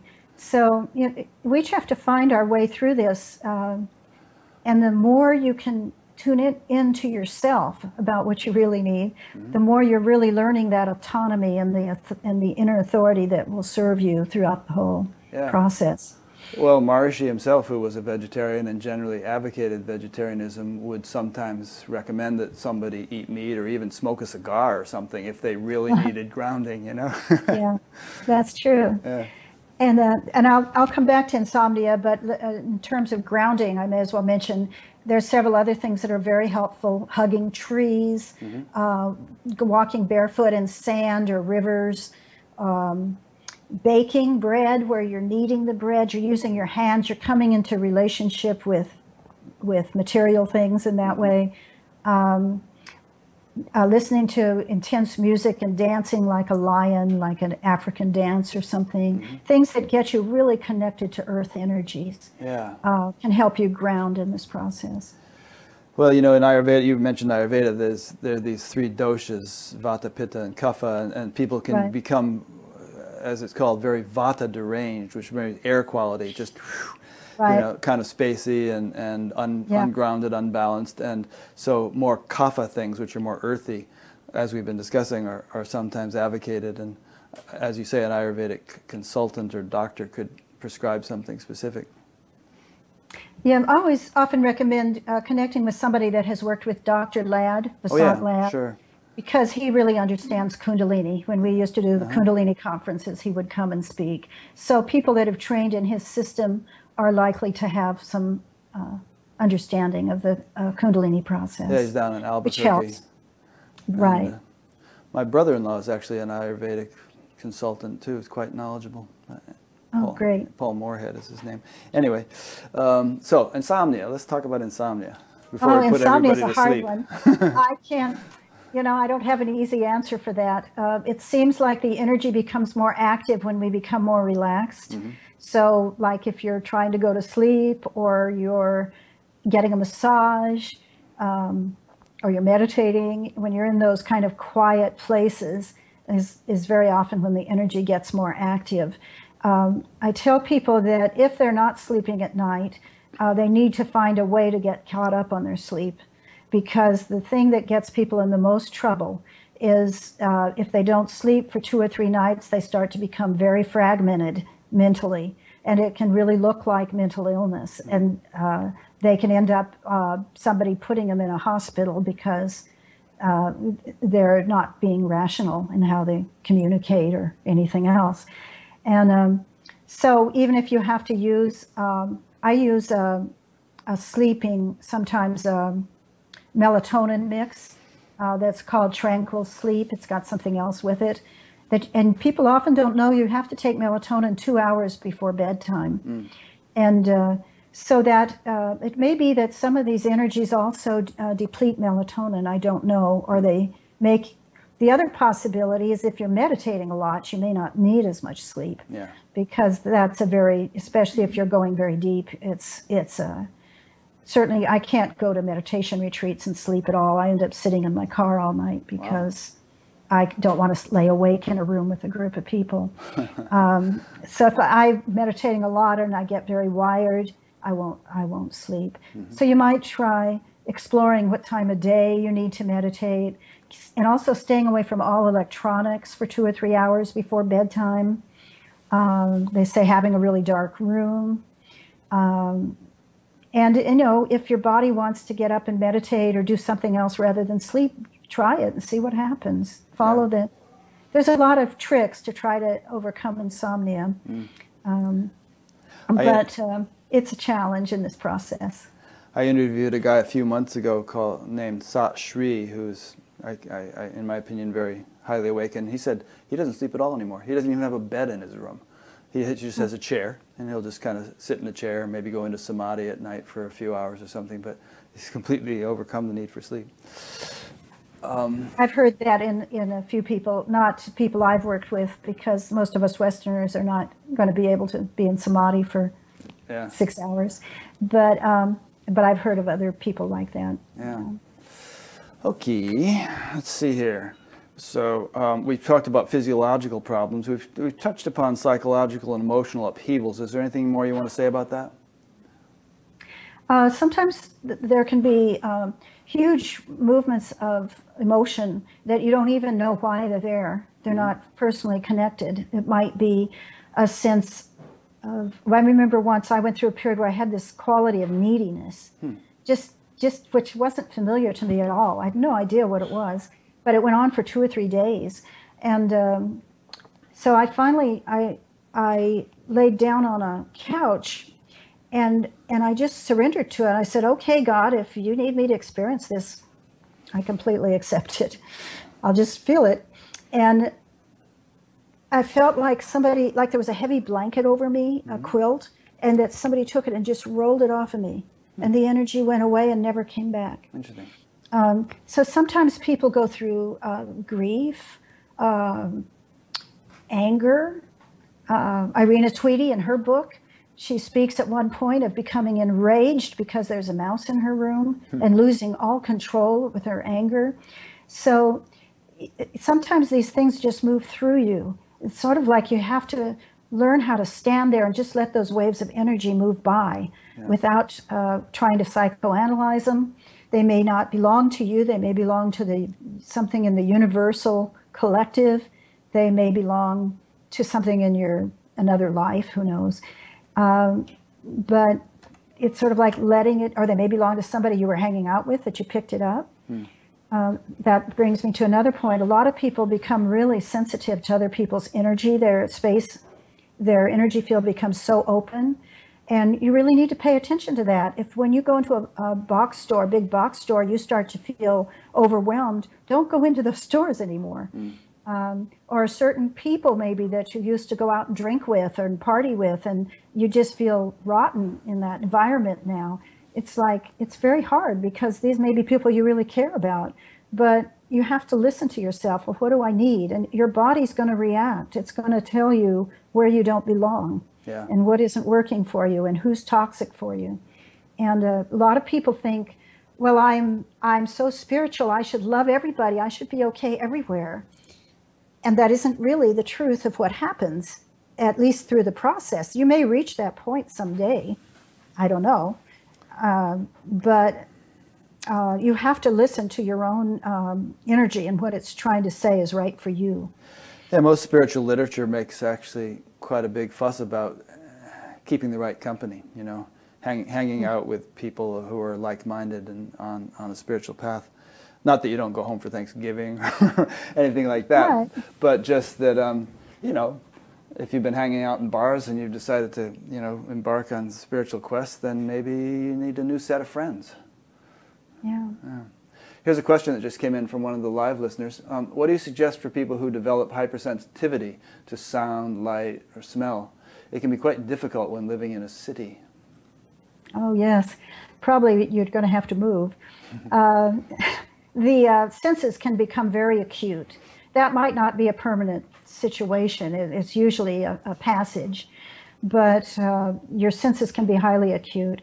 So I would look for a place that feels really nurturing for you, you know, and maybe a place in the park or in a museum or in a church, or create a place in your home or your yard that just feels energetically balanced and harmonious. Put something you love to look at in every room of your house. One category of stuff we haven't talked about too much that can result from Kundalini awakenings, or that can occur on the spiritual path, is what we might call parapsychological experiences, or extrasensory ESP types experiences. You want to touch upon that? I find in a certain number of people do experience that. It's not particularly common. It's not, I would say maybe 20% of people. You know, again, back to the idea that the brain has all these channels or aspects that haven't been opened. The yogis would say there's certain aspects of the brain, certain brain centers that are responsible for paranormal or parapsychological experiences. And so sometimes those get activated in the Kundalini process. And one may experience it for a while and then it goes away, or it could be more permanent. But usually there's so some of these experiences might be, well, having a vision, that might happen occasionally, or seeing a loved one that's deceased, or sometimes people feel like there's entities and they see, well, you had someone on your program not too long ago that sees angels and sees the energetics in the body. Right. So that would suggest to me that she has that particular brain center open. Some people are born with that open, so you don't have to activate Kundalini to have those capacities. But when you do activate Kundalini, you might possibly go through a stage where you do have that happening. A lot of times there's an intuitive thing that'll pop up. One woman was driving her car and going to work, and she had something in her head that kept saying, you have to go to your father's house. And she kept arguing with it. And finally she turned around and went to her father's house, and he had just had a stroke. So she was able to get him to the hospital. So yeah, it there seems was a story like, on the news just the other night similar to that. There was a woman, she was driving along, and she suddenly had this, you know, voice, almost this urge. She had to go to her home and see what was happening with her husband, and she you know, she ignored it for a little while. Finally, it was just so persistent. She went, and her husband had been working on his truck, and it had slipped off the jack and broken 7 of his ribs and had him pinned under, and he would have died, you know. And she just felt this calling to go there. yeah, that happens. It can happen in some people. It just happens. In fact, in most of us, it probably happens occasionally. So, but you just see it a little more consistently in a certain percentage of people that have awakened Kundalini. I've heard many other stories, like some people can't deal with electronics. One man told me if he walked under a street light, it went out. So, and there's been work done with NDEs that suggests that sometimes it's like your electrical wiring is different. And some people that have had NDEs have this experience, have these unusual experiences too. They can't wear watches. They die. If they're wearing a watch, it dies. Their computers won't work, things like that. And I don't think that's very common, but I have seen it in a small percentage of people. I actually went through a phase where I would come into a room and things would break. But fortunately, I was kind of good at fixing them too. So, like, you know, and I've been on long courses where, like, real strange phenomenon, like glass doors would shatter, and like you said, people's watches would break, and all kinds of strange things, because there's just so much energy, and it was having these weird effects. But I guess maybe should we conclude here that, you know, don't assume that this stuff is necessarily an essential criterion of spiritual awakening, and so don't strive for it, don't make a big deal of it. You know, it may or may not happen. Right. Yeah, and it may not last either. right. So it may just be, you know, something's being tweaked for a while energetically, and then it passes. And you shouldn't get it. All the scriptures suggest don't get attached to any of these kinds of things, because it'll derail you. It's another place where the mind can get fascinated, and then the opportunity for a full realization of truth doesn't happen. So this brings up an interesting question, which you may or may not have an opinion on. Someone had sent in a question related to your interview earlier on about physical teachers versus non-physical teachers. I've interviewed a number of people who haven't had a physical teacher, but have had sort of teachers on subtle levels. Kristen Kirk was one, and there have been others who commune with beings that reside on subtle levels. The Yoga Sutras actually warns against this, but there could be exceptions to that warning. And you know, some people have been burned by physical teachers as well. You know, sexual abuse and stuff. So, do you, in your experience, in your understanding, and perhaps relating all this to Kundalini, how necessary is it to have an actual human teacher versus relying upon subtler sources of wisdom that may reside in the universe and open themselves to our cognition? Well, that's a big question. I've met people who have had encounters with spiritual teachers on another plane, and who have been guided and helped a great deal in a crisis with that type of teacher. One friend of mine had an experience when she was young with a teacher who came to her and helped her through a really serious crisis. And she was walking down the street a few weeks later and saw his picture in a window, because she didn't know who he was. And he was in India, and so she went to India and became his student. Other people, I always felt a great connection with Yogananda, but not necessarily with his organization, and I've met other people that say that too. Many people feel that connection with Ramana. I think that a teacher on this plane is very helpful, because they're more likely to kind of call you on your stuff, or give you, well, for me, I'll say meeting Adyashanti was extremely important, because he was so ordinary, because he was the first teacher I had met who really showed me that I could be an ordinary person and awake at the same time. Because I had sat with another dozen gurus, and, you know, Amachi and Anandama, and not Anandama, but what's her name? Mother Mira. Mother Mira. And I had met Muktananda and other teachers here and there, and I didn't want to be like any of them. It was like, I mean, I live a very ordinary life. You couldn't be if you wanted to. Yeah, I mean, it's just not me. And I'm married, and I have kids, I have grandchildren. I'm not going to dress up that way and be spiritual every minute. That's just not going to be who I am. And he showed me that life can be full and ordinary and extraordinary at the same time. Yeah. So I think the right teacher for you can be a real gift. And but so many teachers have been problematic for people and probably caused them a lot of damage because they have used them in ways that were inappropriate. Yeah. So, that's one thing I love about Ajahn. Just because a being is disembodied doesn't mean it's wiser than you. And that's something to keep in mind too. Yeah, a friend of mine once said, just because you're dead doesn't mean you're smart. Right. One thing I've always enjoyed about Ajahn, and I haven't had a close relationship with him, but I've interviewed him a couple of times now and listened to a lot of his stuff, is that he is so down to earth and unassuming, you know? I mean, what you see is what you get.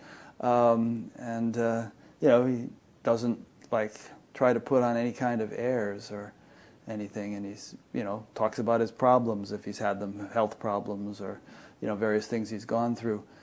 So it does make awakening more accessible, as you say. And I do know many people who have associated with one or another of the teachers you mentioned and other such teachers, which I'm not discouraging people from doing. I think it can be wonderful to go visit those types of teachers and even have a close association with them if that's your inclination. But one shouldn't assume that enlightenment is going to look like them, you know? Yes. It can look like you. That's right. Yeah. Yeah. It's, as Ajahn likes to say, God can do it any way it wants. Right, right. And so there's room for everybody. Yeah. Okay. Another thing that comes up a lot, and we haven't talked about it too much, is fear. Well, we could kind of summarize a lot of your points here in one general category. There's the dark night thing, where we go into something really uncomfortable and unpleasant, and then there's psychological reactions to change, and the body feeling threatened, and then there's also fear. And a lot of people seem to have to cross a kind of a sound barrier of fear in order to get to the other side, and some recoil from that sound barrier, back off, like, whoa, I can't do this. So what would you say with regard to that point? I always loved a quote of the mother who worked closely with Aurobindo. And then she said, the heartfelt release of fear is the most significant thing to do on the spiritual path. Something like that. And I think that fear is a barrier, and fear belongs to the mind, and it belongs to the separate self, and it's natural. It's feels a sense of its own diminishing or even abolishment. It feels like I won't matter anymore. I don't belong anymore. And I also think it needs to be respected. I think that a person is going to go through periods like that before there's a ripeness and a readiness to let it go. And so when you feel fear, it's sort of like meeting it, and giving yourself support, like it's okay that there's fear here, it's just an energy, really helps. I also like to tell people, to the extent you can transfer the energetics of fear into curiosity, it'll work a lot better. Everything will work a lot better. So if your body's doing weird things and you start to feel afraid, just get curious. What is this? This is really strange. Of course it is. It's like, yeah, it is. It's really strange. I wonder where it's going. I wonder why it's doing this.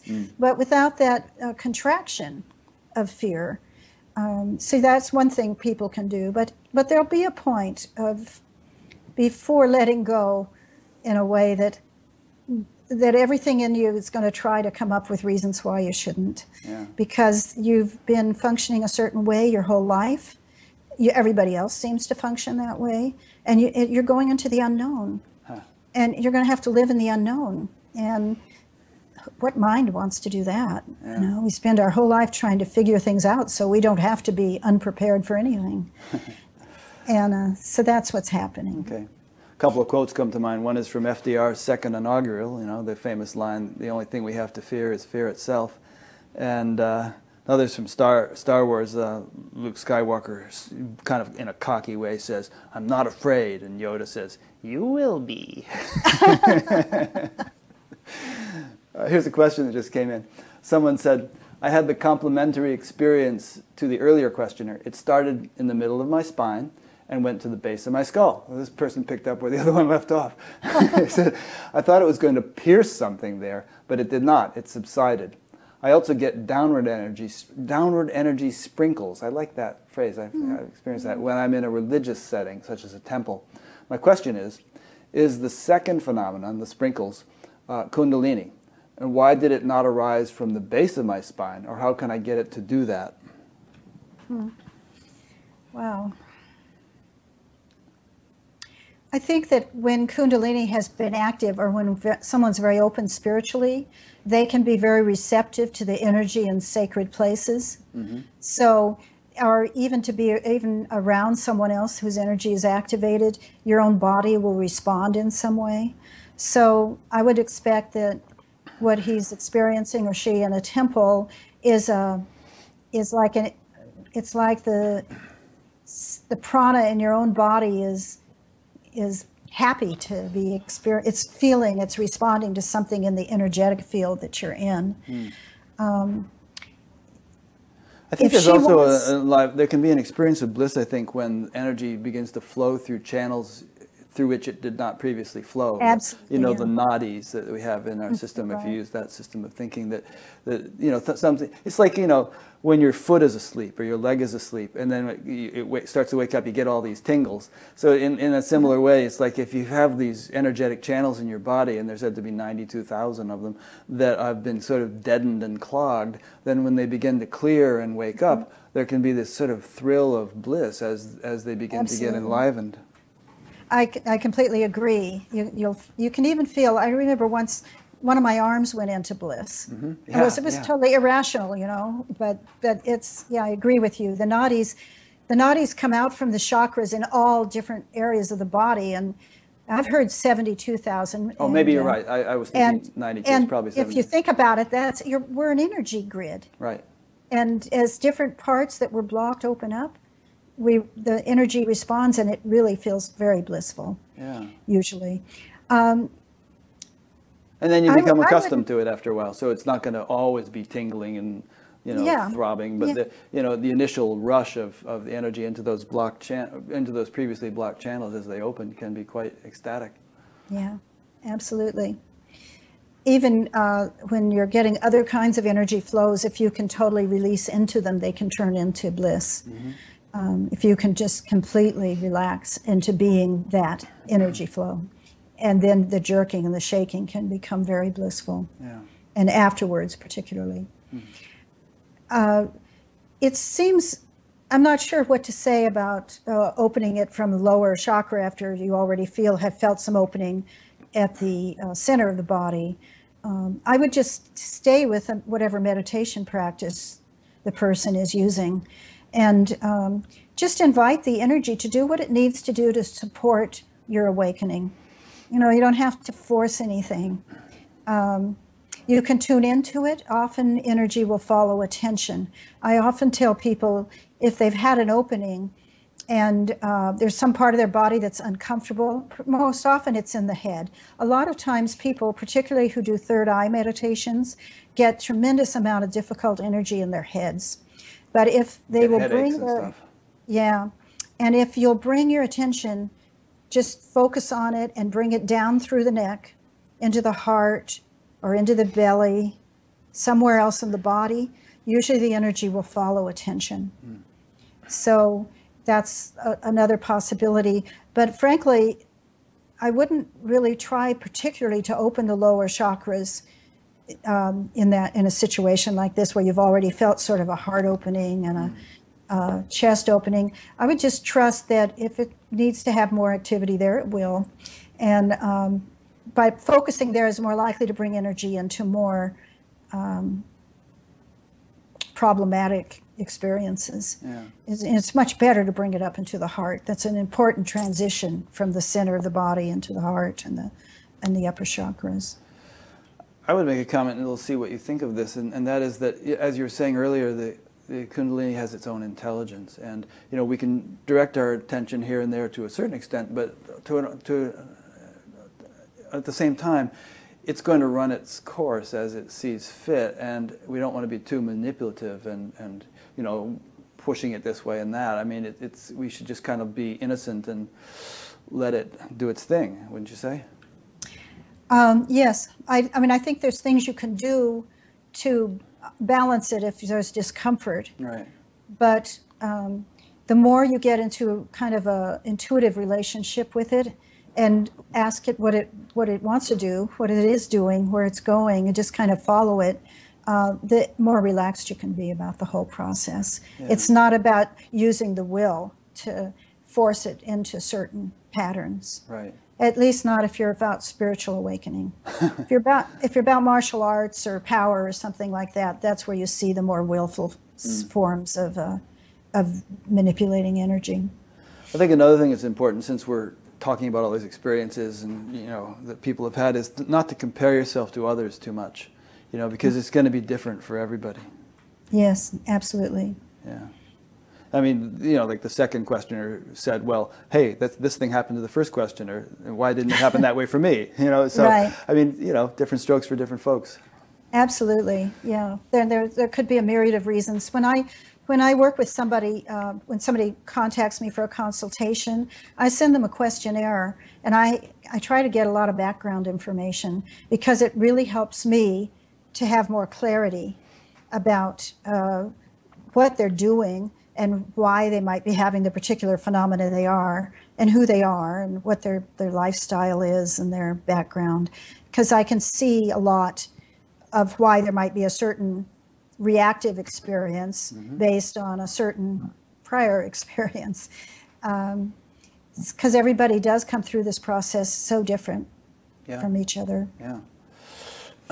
In fact, as you said earlier, some people may go all the way to awakening without having had much of anything that they could identify as Kundalini. The whole thing is so subtle, it just doesn't make a big, there's no big deal about it.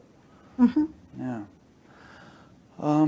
Okay, I'm just reading some things in your book here.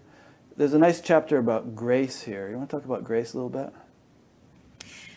Well, I'm going to steal another phrase from Adyashanti, which he talks about becoming grace-prone. Nice. We can't force grace. Grace is those moments when something happens that we are appreciative of, that we didn't expect, that we didn't know it could even happen. It just sort of descends upon us. And that can be true in many areas of life, that you feel graced. But I think the way that we become most vulnerable to it is by the authenticity and the sincerity of our longing to know what's true, and our willingness to be open to however it appears. It may not appear in any way, shape, or form the way somebody else has told us it ought to.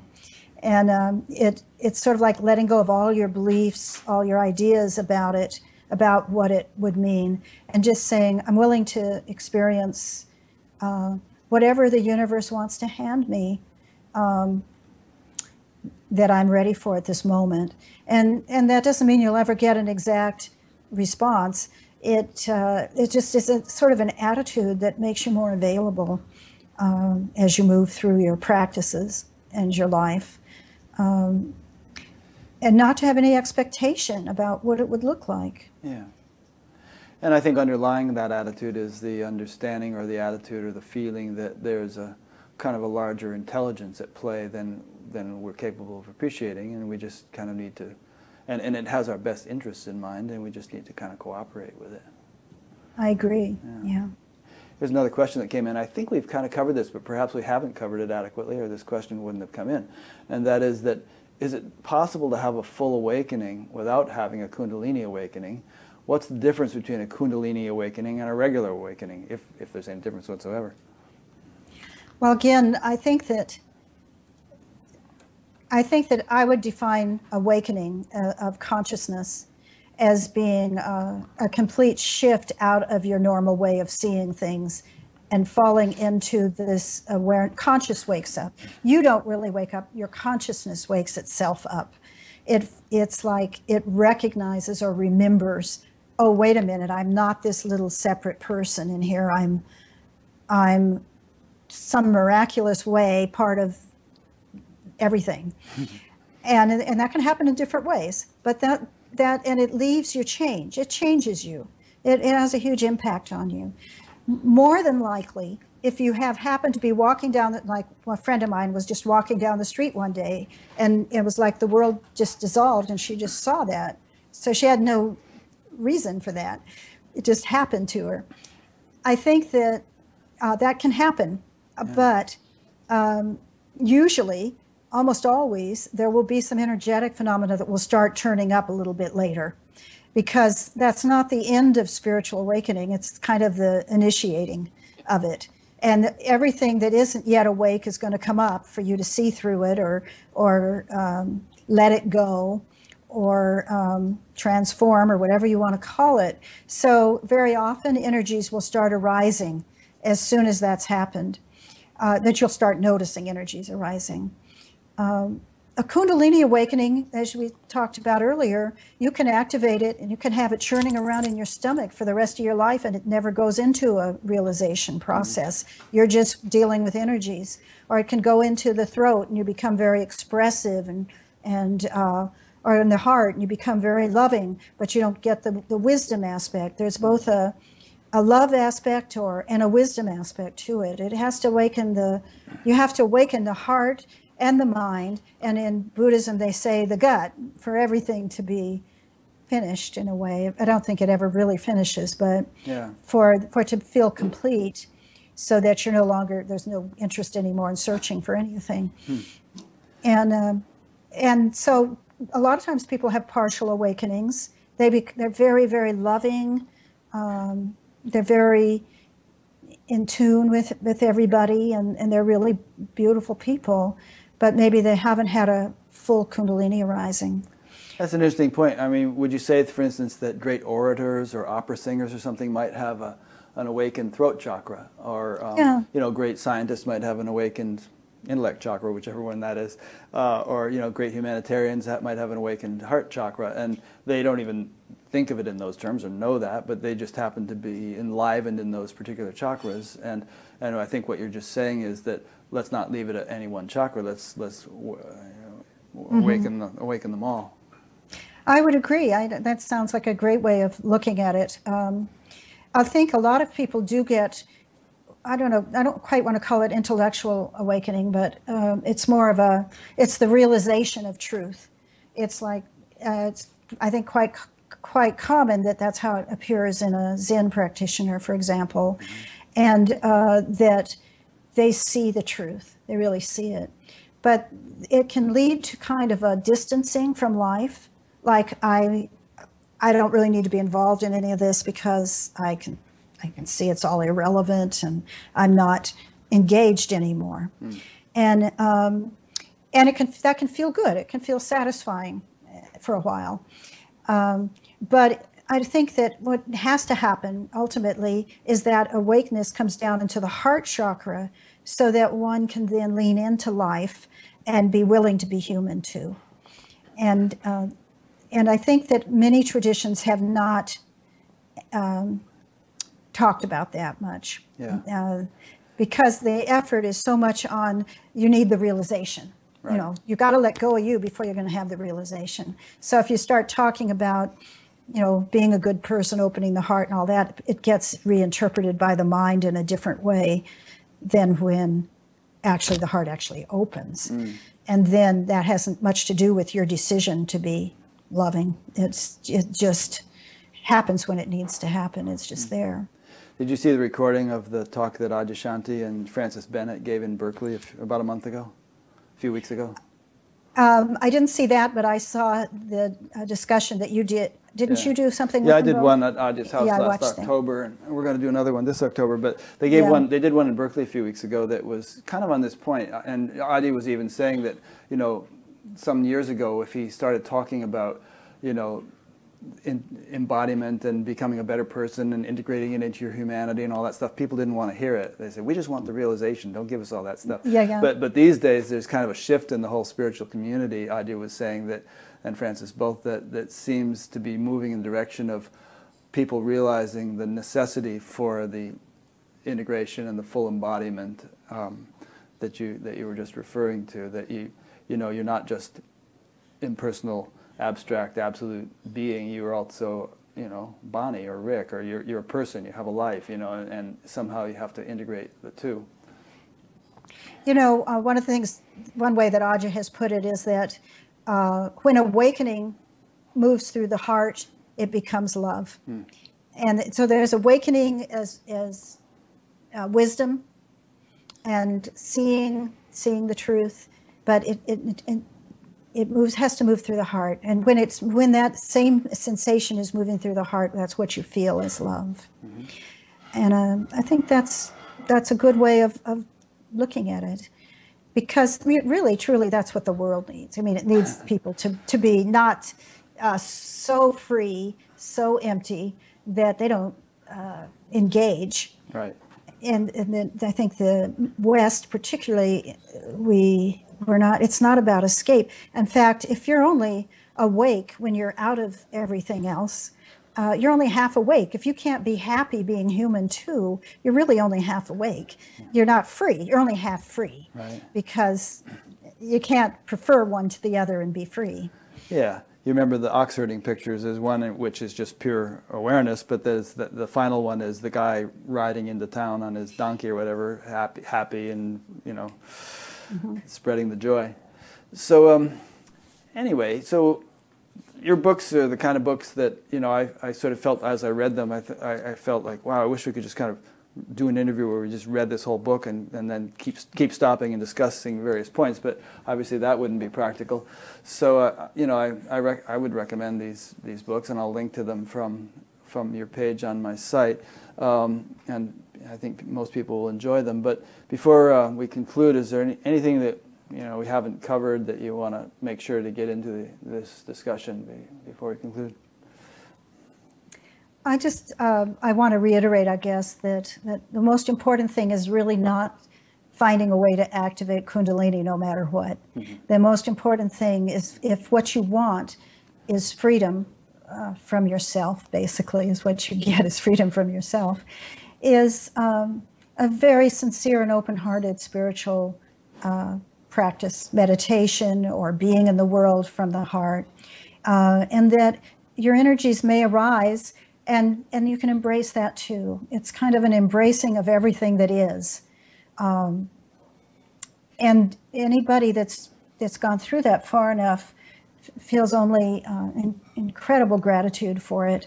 So if there's fear, you need to find a way to bless the part of you that's fearful, but invite the part of you that is the longing. I love that Ramana points this out. That which is longing from the heart is that which is already awake. It's like follow your longing to the source in the heart. Actually, he says to the right side of the heart, to the chakra, a small chakra that's on that side of the heart. That's the source of the I thought. That's the source of the longing for truth. So there's a part of you that already knows it, already wants it. So that's what you're just trying to get in touch with that, and then let the energy do what it will. Nice. It'll do what it needs to do. Great. And my books are for people in this process. They're self-help books for people to carry them through the process. And I hope they work that way for people. And then you do the consultations over Skype and everything. May I ask how much you charge for those consultations? Well, generally I charge $100 for, it takes me 2 or 3 hours because I do the questionnaire and then I talk with them.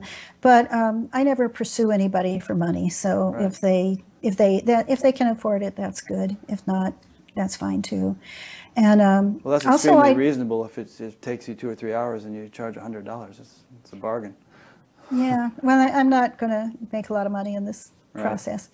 And I don't need to. Yeah. Also, once in a while, I do programs. In fact, I'm going to try to set up something on the web that I can do in a more consistent way. But I also do workshops here in Ashland, Oregon, once in a while, at least once a year, for people in this process. And so I'm generally available, try to be available. Great. Well, I'll be linking to your website, and I imagine you have some kind of email sign-up thing there so people can be notified when you have an event, right? That kind of thing. Yeah, I have calendars on both of my websites, and people can contact me through the websites, and that's KundaliniGuide.com and AwakeningGuide.com. Great. And I'll link to those and to your books. Great. So thanks, Bonnie. This has really been enjoyable. I've loved it. It's great to meet you. I appreciate the work you do to expose people to so many different perspectives of spirituality. I think it's very valuable today. Well, I love doing it. I've always loved connecting people. Even when I was in high school, I liked giving people rides home, because it's just fun to sort of connect people with what they needed. But let me make some concluding remarks. I've been speaking with Bonnie Greenwell, as you know, and this is an ongoing series of interviews, as you probably also know. And to see, the whole archive of all the older ones, go to batgap.com and look under the past interviews menu item where you'll see them categorized in 4 or 5 different ways. There's also a future interviews menu. And if you've been watching this and wondering how it is that people are sending in questions, the way to do that is go into the future interviews menu, and you'll see a link to the live feed of each interview that's being done over Skype. And if you tune in while we're doing it, and the times are given there, then there's a form at the bottom of that future interviews page where you can put in a question, and it'll come to me. There's a donate button, as I mentioned at the beginning, which we depend and rely upon people clicking if they feel so motivated in order to enable us to put as much time into this as we do. There's an email newsletter sign-up thing, so you can be notified each time a new interview is posted. You can also subscribe to the YouTube channel, and I think YouTube will notify you when a new one is posted. And this also exists as an audio podcast, so there's a page on backapp.com where you can sign up for that through iTunes or various other podcasting services that work on different devices.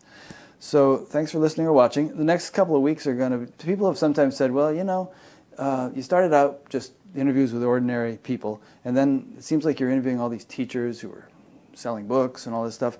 So we thought we'd just take a couple of weeks and interview a couple of ordinary people who we happened to get in touch with, or got in touch with us, one of whom had no interest in spirituality whatsoever, kind of like the kind of people Bonnie was talking about earlier, and things started happening. So we thought it might be interesting to talk to him, and maybe some people can relate to that. So that's what we'll be doing. So thanks for listening or watching. Thank you again, Bonnie. And yeah, we'll see you next week. Okay. Bye-bye. Bye-bye.